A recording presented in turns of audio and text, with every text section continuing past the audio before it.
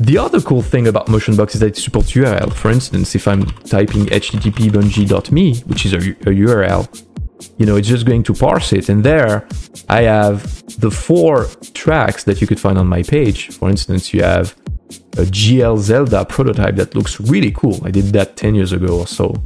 It's a Zelda program, and there's 3 playlists there that you can access to. And this is a freaking website. So this is a website. So if I'm dragging it, dropping it there, I can refresh it. And so anytime there'll be new videos linked in my website, you'll see them there in the form of a video. So that might think that not much, but it's very powerful because you can browse any website and it will just access it.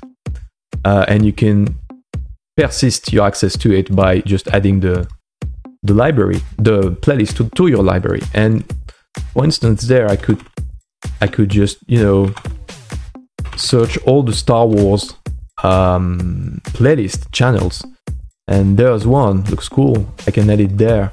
And so every time Star Wars will add something, I can just refresh. In the coming version, I hope to do an automatic refresh. That would be cool. But I can just refresh it and just browse, you know, and just, yeah, watch the latest Star Wars videos. And it also supports local file. I can do open file, open folder, and I can literally open any file in any folder.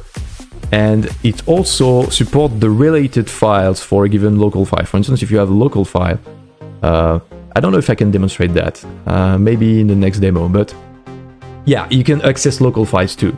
And so when I'm done with torrent implementation, not only will you be able to access torrent as playlist, but also the tracks inside of a torrent directly. That means you'll be able to share that, you know, the third MP4 file in a given torrent with your friend, and you can play it and stream it directly from MotionBox right away.